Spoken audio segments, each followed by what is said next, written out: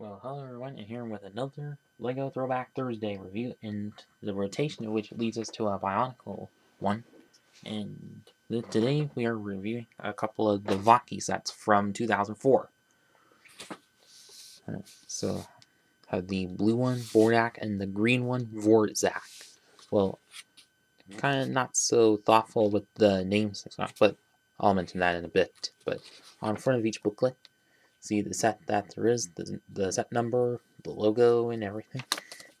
On the back, DVD and VHS of which, for the second movie of which, and some screenshots of it.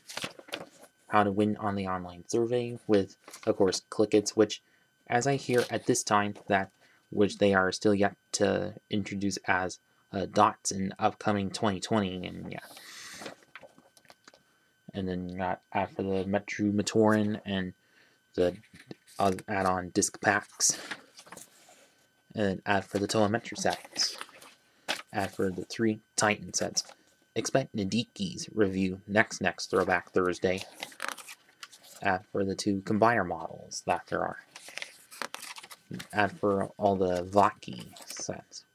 And since, even though they're all clone sets, and don't know if you can notice this, but that the names of each one all have has rack in them.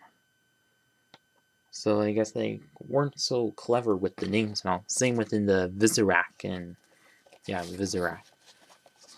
And probably Borax. So a little bit of a laziness factor, but whatever. Then a little bit of instructions for the combiner models. And then how to fold them up into the canisters, of course.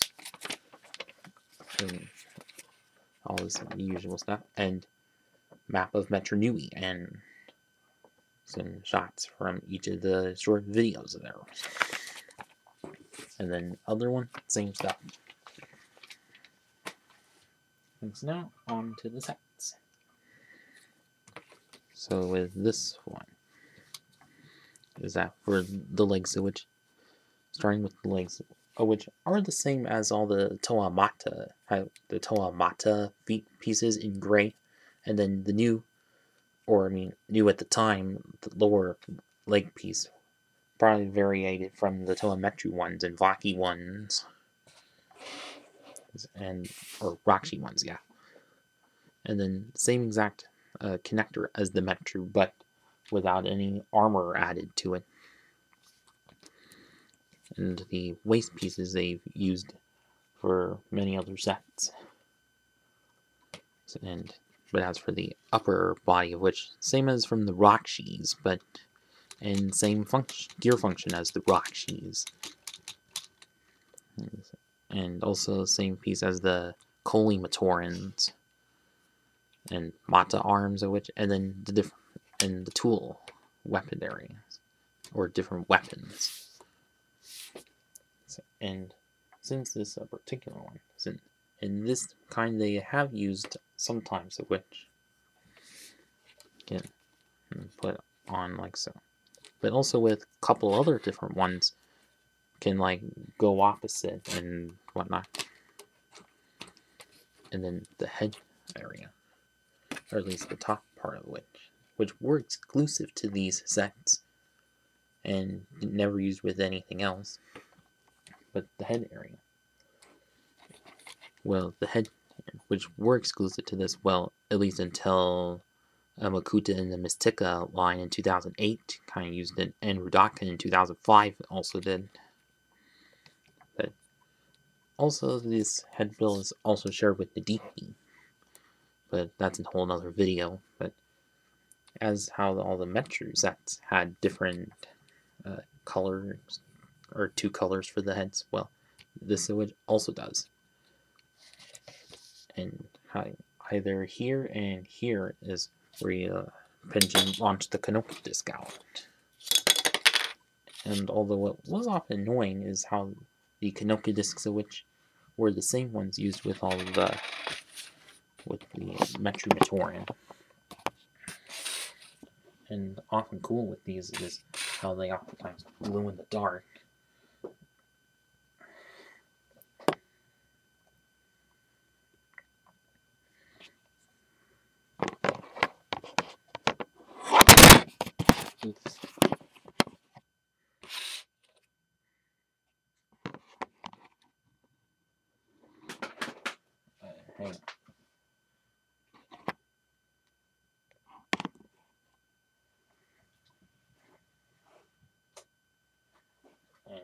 Wait, you see this glow in the dark.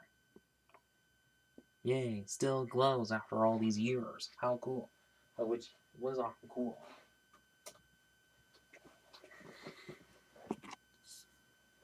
But also with some of these Vahki sets, there was a few that were opaque with the Mask of Time on, making it the Disc of Time. Also includes the actual Mask of Time, like in orange. Kind of odd, huh? So, anyways, I'll show that with the other one. But as for the only other Vahki, which is the green one, but also with this one's tools, which are little scissors, is that these of which were used on the Metro movie. And interesting is that with the red one, it had a green head part of it, so they were the two Christmas colored ones, which interesting. But yeah. And for the main features of all these Vahkis, which they have carried since the Bull Rocks, that they have a transformation. Flip the arms around and flip the head around, and then it's there in its galloping form or something.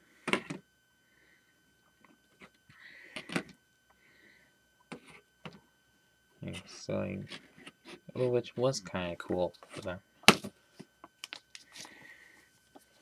And so now, on to with the final verdict.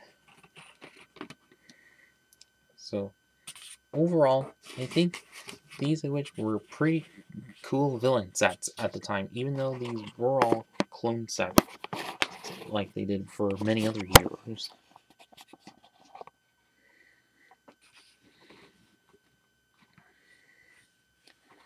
But also a little innovative of sets at the time, different movable pieces and everything.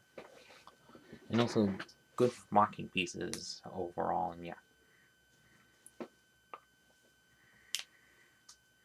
And well, if you still have these sets from back in the day, well, if you had some good nostalgic memories of them, and for those of you who haven't and still have access to these sets, well, go ahead and get them. eBay, Bricklink, whatever. And that's about it with this video, and thanks for watching.